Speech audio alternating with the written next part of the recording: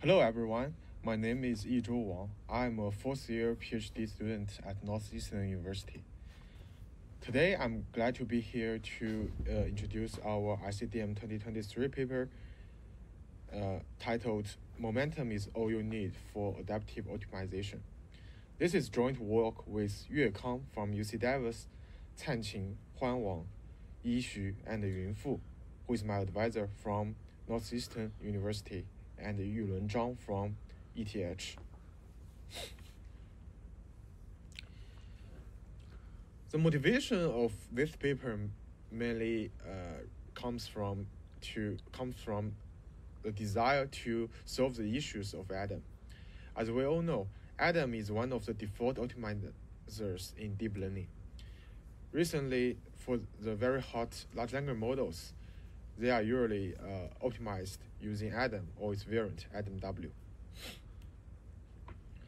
So compared to stochastic gradient descent or stochastic gradient descent with momentum, the pros of Adam are mainly two aspects. Firstly, it enables faster training. In other words, it takes shorter time for Adam to achieve the same training loss than ICDM. Secondly, Adam is able to optimize more complex models, especially those with tensor modules, and that's why Adam or AdamW is widely used in natural language processing, where transformers are the basic models. But Adam also has some obvious cons, according to our recent researchers' findings. Firstly, it's generalized worse than SGD or SGDM. Here, the generalized worse means that if the training loss are the same, then Adam will tend to have higher testing loss than SGDM. So its generalization ability is compromised with faster training. And secondly, the optimization and generalization ability of Adam is still very limited on some challenging tasks, including image generation or natural language modeling. So to solve the above issues, we propose a novel optimizer which we name Adam to the 3. So here, algorithm 1 summarizes the procedure of Adam 3 algorithm proposed by us. So we can compare this to the original formula of Adam. We can see we make mainly two major modifications. The first one is that we replace the GT square in the VT by MT square in Adam. And here MT is the exponential moving average of gradients. The second major modification is that we change the location of epsilon. Specifically, we move the damping term epsilon from outside the square root function in line 9 to inside the square root.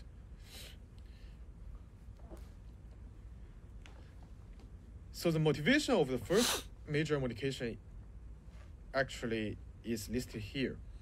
So we can look at the history of some classic optimizers, and including HGD, RProp, IMSprop, and Adam. They can all written in the following formula, which is theta t plus 1 equals theta t minus alpha multiply mt over square root of vt. And mt vt can take different values corresponding to different classic optimizers.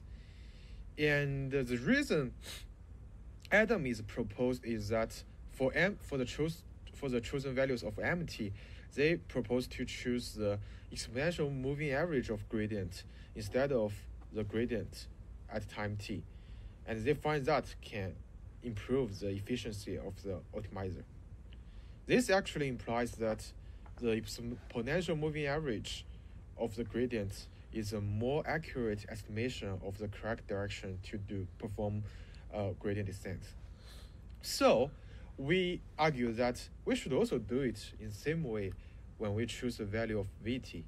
So we propose to replace the GT square, the GI square in the Vt in Adam formulation into Mi square, because MT is a more favorable choice for gradient representation than GT. So this choice of the value of VT actually is backed up by some intuitive explanations. So we conclude that by such modification, Adam to the 3 is most suitable for typical loss curvature. So consider a general loss curvature in the picture. So there are 3 places, A, B, and C. In area A, the gradient is large. The absolute value of gradient is large, but the absolute value of M is still small, considering that it's just beginning to steep down. And in area B, the absolute value of M gradually becomes as large as the absolute value of G. And when it approaches place C, where it's near the global minimum, the absolute value of gradient is small, but the absolute value of M is still large, since it considers the history trajectory of the gradients. So consider these 3 places in a general loss curvature. In area A, the true learning rate of Adam is small because G is large here. But the true learning rate of Adam to 3 is still large because we use M. In area C, the learning rate of Adam is large, while the learning rate of Adam to 3 is small. So actually in area A, we require the optimizer to move fast, i.e. we require the learning rate to be large to speed the training. But in area 3, we actually want the learning rate of the desired optimizer to be small. As illustrated in the picture on the right-hand side, near the global optima, there is always some ups and downs. So a small learning rate can guarantee no isolations or fewer isolations and stability. So a small learning rate near optima is desired. So Adam 2 to 3 satisfy these requirements. Next, we look into the explanation of the benefits of changing the location of the epsilon. So we can write the formulation of VT hat with different location of epsilon, like moving it inside and outside of the square root symbol. And by some simple algebra, we can get that when epsilon is under the square root symbol, i.e. Our modification, the effective learning rate is this formula. So it's basically square root of 1 minus beta 2 multiply alpha over the square root of epsilon. While the original formulation of Adam, the effective learning rate is alpha over epsilon. So since epsilon is usually a very small number, like in the magnitude of 10 to the minus 16 or minus 16 or minus 12 or minus 8, and beta 2 is a very large number close to 1. So we can conclude that the effective learning rate of Adam 2 to 3 is much smaller than the effective learning rate of Adam, which is beneficial to the stability of training.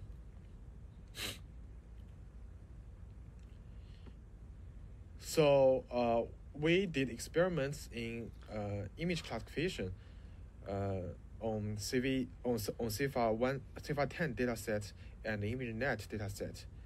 And we can see that our proposed Adam 2 to 3 is comparable to ICDM and far better than all the adaptive gradient methods now.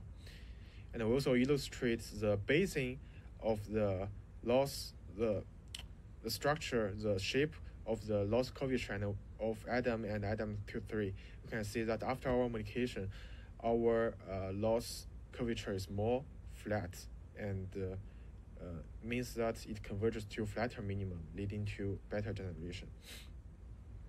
We also did experiments on ICDM for language modeling. Our Adam 2 3 gets state-of-the-art results with the baselines.